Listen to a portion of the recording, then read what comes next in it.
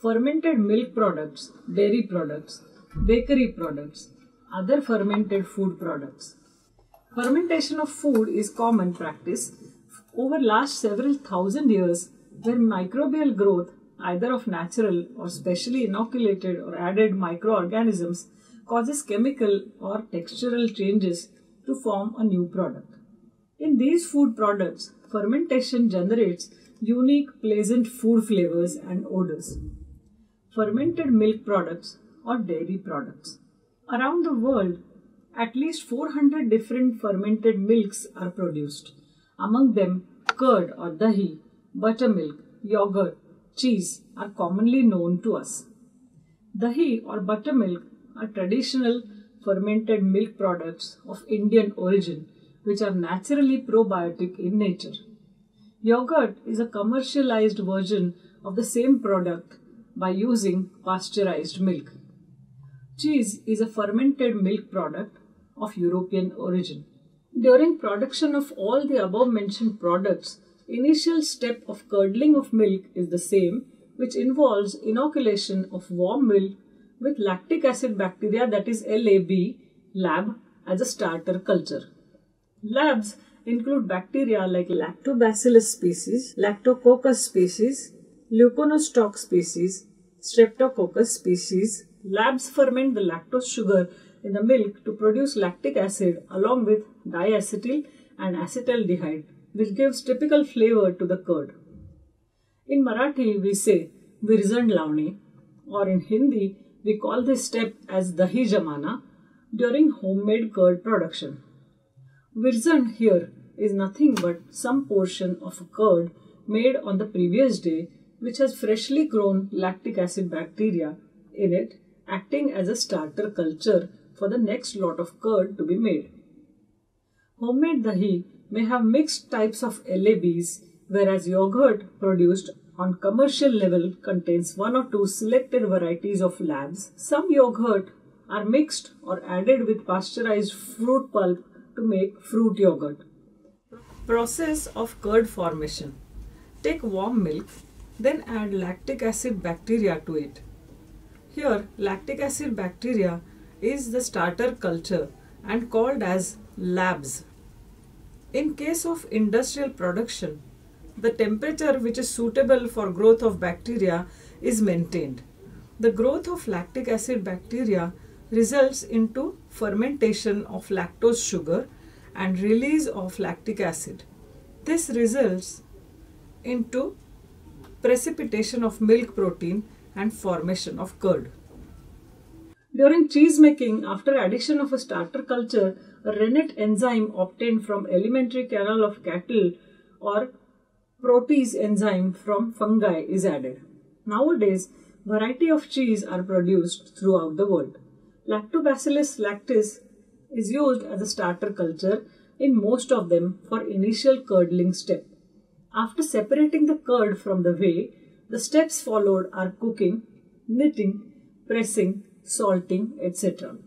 At the end, ripening process is critical for cheese production, which may vary from 5 months to 16 months as per the type of a cheese, from soft cheese to very hard cheese. Are you all familiar with a picture of triangular piece of a cheese with bubble holes on it shown in Tom and Jerry cartoon? That is known as Swiss cheese.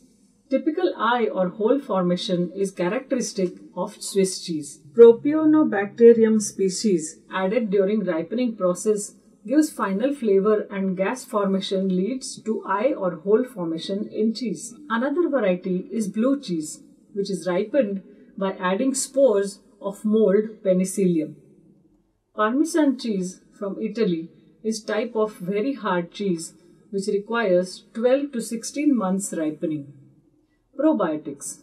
Many microorganisms in fermented dairy products stabilize the intestinal microflora. Lactobacillus acidophilus may modify the microbial flora in the lower intestine, thus improving general health. Along with Lactobacillus, Bifidobacterium is being used in rapidly developing area of probiotics. The addition of microorganisms to the diet in order to improve health benefits beyond basic nutritional value. The exact nature and extent of health benefits are still unclear, but may involve minimizing lactose intolerance, lowering serum cholesterol, and possibly exhibiting anti-cancer activity. Bakery products. Baker's yeast is an example of microbial biomass as a product. It is available as compressed yeast or active dry yeast. Some of you might have seen or used it while baking at home. Bread is one of the most ancient of human foods and is produced with the help of yeast, which is a type of fungi. In bread making, yeast growth is carried out under aerobic conditions. This results in increasing CO2 production and minimum alcohol accumulation. A baker's yeast, Saccharomyces cerevisiae, which contains maltase invertase enzymes and have good dough raising powers, is added to the flour. The CO2 produced by the yeast is responsible for the light texture of many breads. Other fermented food products. Sauerkraut or sour cabbage is produced from wilted shredded cabbage. The primary microorganisms contributing to this product are Leuconostoc, mesenteroids, and Lactobacillus plantarum. Lactic acid produced by them gives satisfactory sour taste. Pickles are produced from some fruits and vegetables by natural fermentation carried out by natural microflora present on their surface. The sodium chloride or common salt is added along with the spices to maintain the concentration from 5% to about 16%. The salt inhibits the growth of undesirable bacteria. The fermentation requires 10 to 12 days. It involves the development of Leuconostoc, mesenteroids, Lactobacillus brevis, and Lactobacillus plantarum. These microbes play the dominant role in this fermentation process where carbohydrates are converted to lactic acid. Sometimes, to achieve more uniform pickle quality, natural microorganisms are first destroyed and then fermented using pure cultures of Lactobacillus plantarum.